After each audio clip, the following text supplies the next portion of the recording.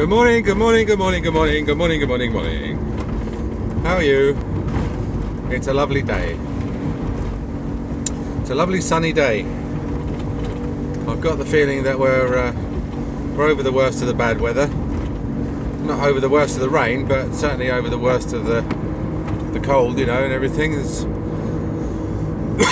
not exactly a spring-like effect in the air, because you can tell, can't you? I don't know, I can. You know, you can tell the first day of autumn, can't you? You can tell the first day of spring just by sort of sniffing. You don't have to go out to the field and drop your trousers and sit on the earth, which is the old-fashioned way of doing it. Anyway, got a quiet day today. Actually, it's a bit quieter than it was, because something happened last night. It was something completely stupid. Now, last night was pancake night, wasn't it? So there I was. We'd had a busy day. Tuesday's our day. The hygienist is in, so the surgery's rocking at full capacity, pretty much. And I get home. I'm sorry about the visual quality of these things, but really, as I've said in the past, you don't tune in to look at me. And yeah, so it's about 5:30 and the phone rings, and it's some sort of commercial service. It was a limousine service or something. So the bloke said, "Hello, is that First Impressions?" I said, "Yes, who's calling?" He says, "Oh, hello." He says, "Who's that?" So, like, we don't get many cold calls, you know, but we do get, occasionally we get just businesses ringing up and saying, "Oh, can I speak to the financial director," or whatever, you know. So I said, "It's First Impressions, how can I help?" He says, "Derek, is that Derek? Is that Derek?" I said, "You've come through on the emergency dental line." I said, have you got an emergency?" He says, "Do you know what?" He says, "I don't like your attitude," and he hung up. So I know nothing about this bloke. He wouldn't tell me on the phone who he was. And I do think it's incumbent, if you're ringing someone, to identify yourself. I do think that if you ring someone and you say, you know, and you know who you're ringing, I mean, you've got the advantage over the person who's being rung, haven't you? You know who you are, and you know who you're ringing. They only know who they are. They don't know who's ringing them. So I do think it's incumbent upon you to identify yourself when you're ringing, and state the nature of the medical emergency. So anyway, but this bloke wouldn't tell me anything. He wouldn't tell me, and the more I said, "Look, I'm sorry, who's calling," the less he wanted to tell me. So in the end, he just hung up, which I think was rude anyway. So, because I mean, I think he knew who he was talking to. I mean, he knew who he was talking to. So anyway, then we get an email saying, "Please cancel my appointments tomorrow. You know, because I've just rung up. Someone's been rude to me down the phone, and therefore I wish to cancel my appointments." So that's fine. That's the only thing he can do, really, is cancel his appointments. And to be honest, it's, you know, talking about cutting off your nose to spite your face. It's an overreaction and a stupid thing to do. And it means more to him than it means to us. For us, it means one less patient. For him, it means one new dentist, which I think is a larger inconvenience. But anyway, you know, he was like, you know, "I've just spoken to someone. I think it was Derek. He was very rude to me on the phone, and so I do not wish to avail myself of your service any further." So my receptionist gets the practice emails out of hours on her phone, so she forwarded it to me and said, "Look, you know, can we do something about this? You know, it'd be a shame to." Because this guy, he booked himself in today, and he booked in his wife and his 2 children who are new patients. He's been a patient for a long time. He's finally brought his family along. So, and the day before he brought them in, this is all kicked off, and now, of course, he's not bringing them in. So,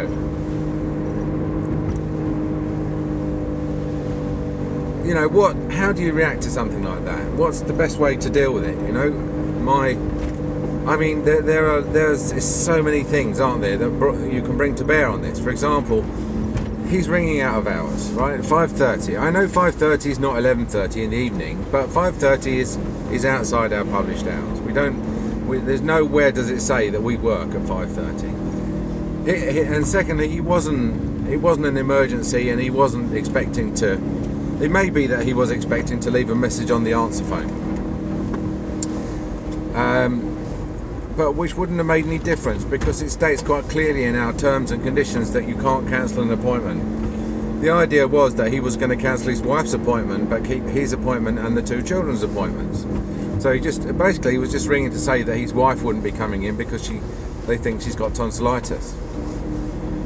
And that in itself is a problem, because, you know, we have a pretty clear rule that up to 24 hours before the appointment, we will bear the cost of any cancellation if the appointment can't be filled. But less than 24 hours before the time of the appointment, that changes, that flip-flops completely to the patient. The patient then bears the cost of the appointment should we be unable to, of the cancellation, should we be unable to rebook the appointment. So what we do is we say to the patients, you know, look, even if you can't come in at that time, providing you come in at some time on the same day. So if you can't get your car started and come in for a 10 o'clock appointment, we'll see you at 3 o'clock in the afternoon, you know, when you've had a chance to get the AA out.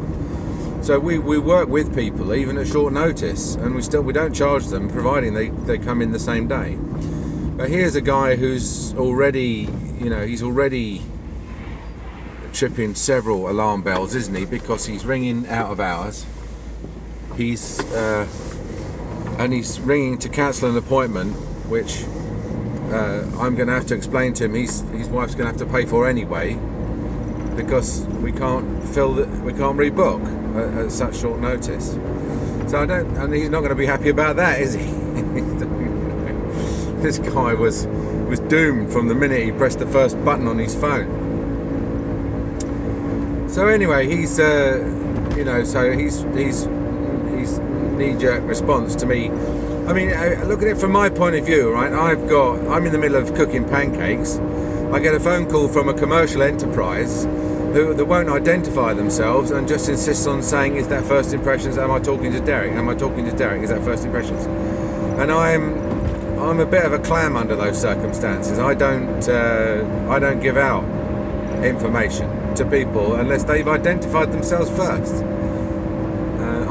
If he just rung up and said, hello, you know, it's Fred here, I'm a patient of yours, is that Derek? Then everything would have been fine. But he didn't, and so it wasn't. So anyway, yeah, so he's going to take his entire family elsewhere, although there's only really him, because none of the others have ever been in. But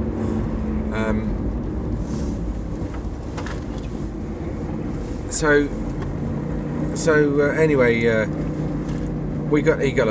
I replied to this email saying that the whole incident was regrettable, and it seems a shame. It does seem a shame to lose them as a family, but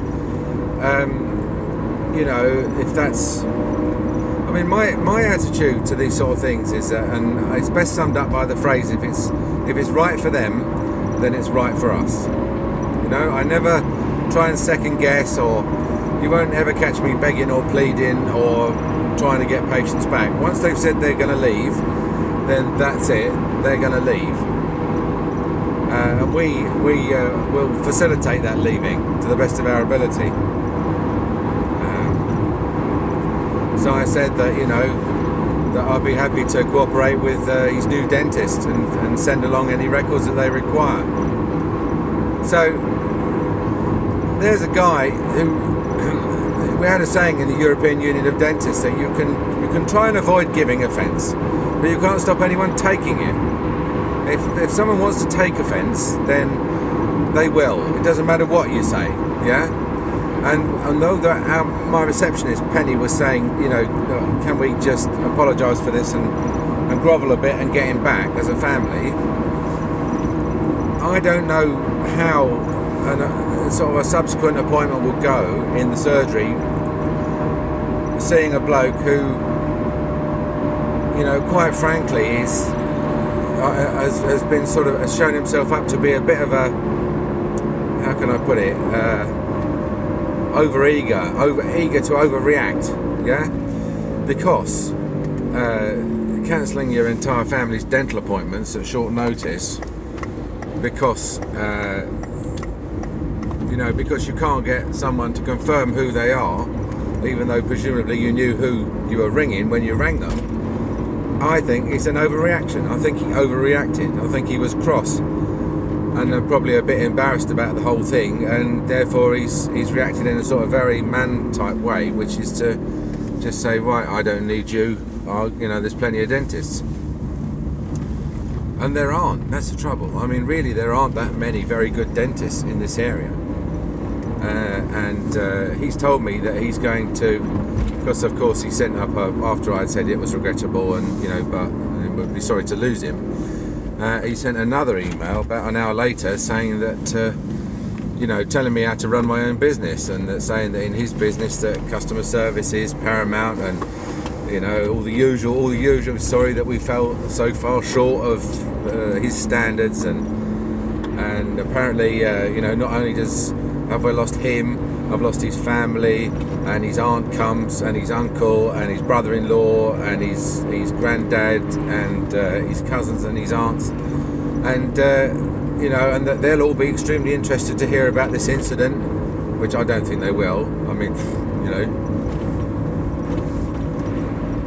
I don't know whether I would stop going to a dentist just because a cousin of mine complained that the dentist hadn't been polite enough to him, and so he'd had to hang up. Anyway, it's not worth, that's the whole point. I mean, these are stupid things, these stupid patients, you know, they're a tiny proportion of the total population of patients, and yet they cause all the aggro. And he said that, you know, by the end of the week, he said, I will be able to tell you where to send my records.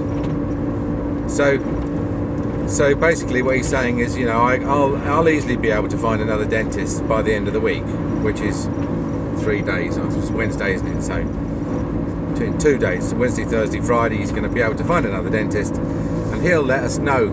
He'll triumphantly announce who he's gone to see, and instruct us to send his records to them, which he won't, because if he'd actually taken any notice of what I said that I'd be happy to provide whatever records that the dentist might require. And again, this is another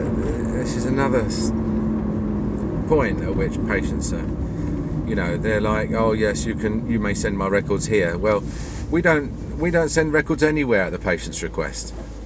In fact, we don't send records anywhere unless the dentist requests it. If the dentist requests it, then we send them the records, and we don't charge. It's a professional courtesy. We'll send x-rays, we'll send notes, we'll send treatment plans.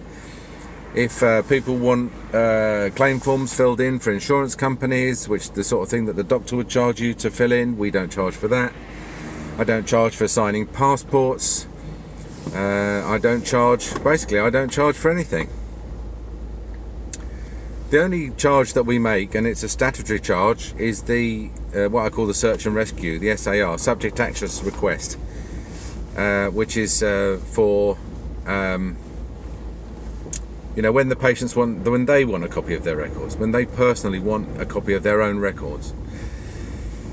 And what we do is we output the notes as a PDF file, and we output the x-rays as a DICOM file. And in the same way as the PDF is a sort of a universally recognized file type for the exchange of written or printed material, DICOM is the internationally recognized format for the exchange of x-rays. Because what it does is it preserves all the information about when they were taken, with which machine, on what patient, what the patient's number was, etc., what the exposure was, etc. However, there are very many free DICOM viewers. Micro DICOM is one.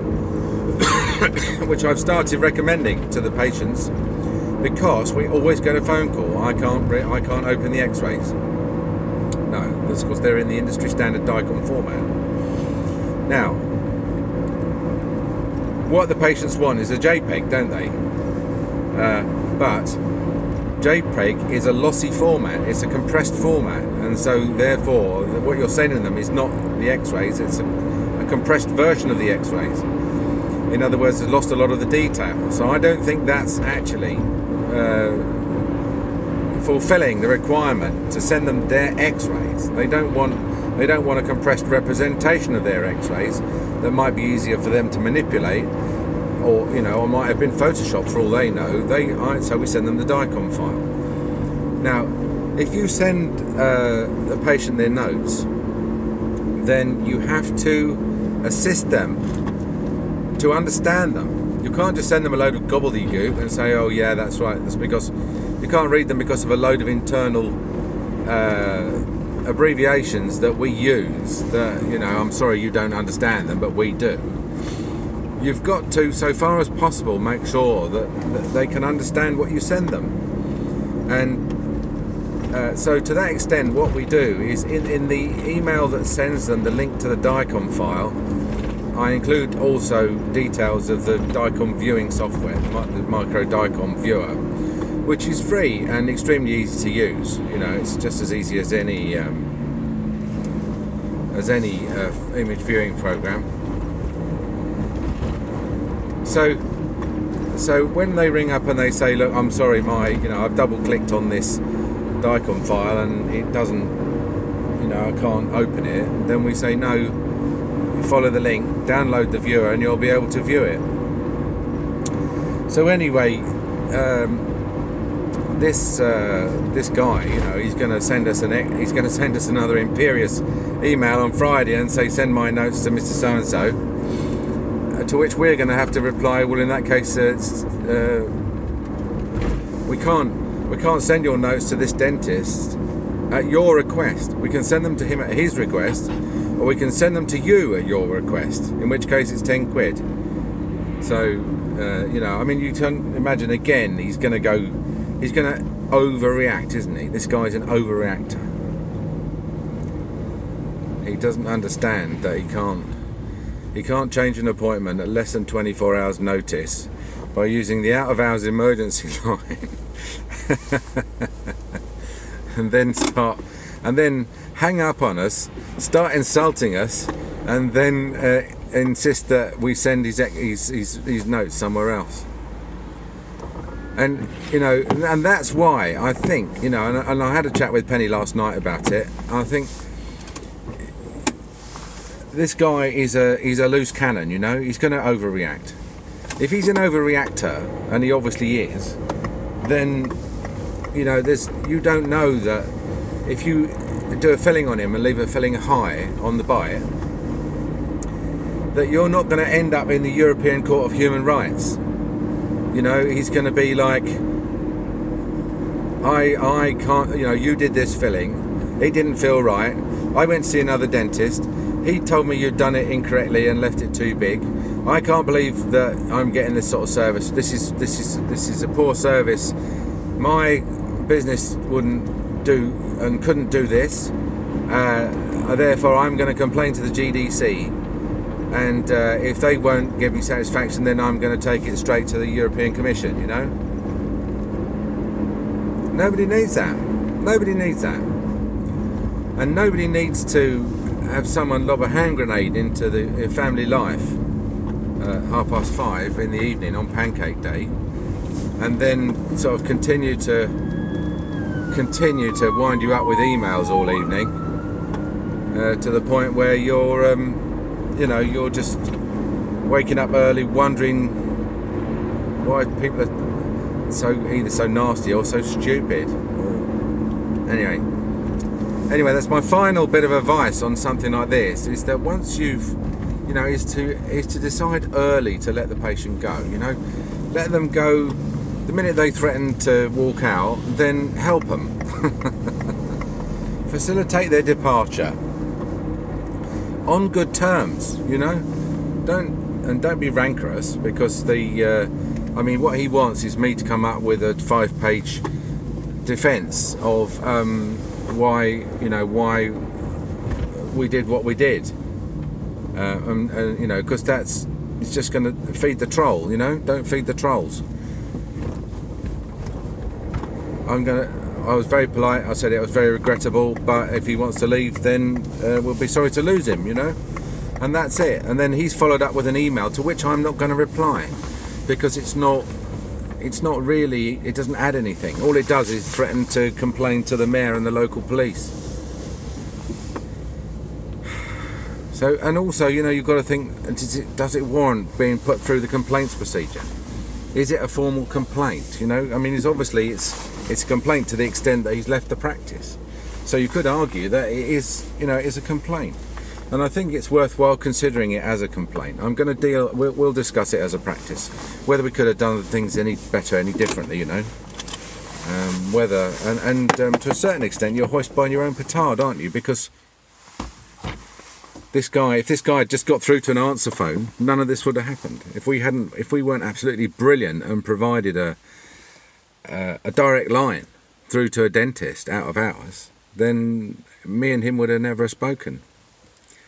And you know, we would have just been on the phone to him this morning saying that, unfortunately, you know, if his wife comes in at some point, well, she won't get charged, otherwise she'll get charged. And then he would have just blown up this morning. So, all right, okay, it's all part of the job, isn't it? It's all part of the GDC should understand this. It's all part of the job. This is just routine, part of the job, you know.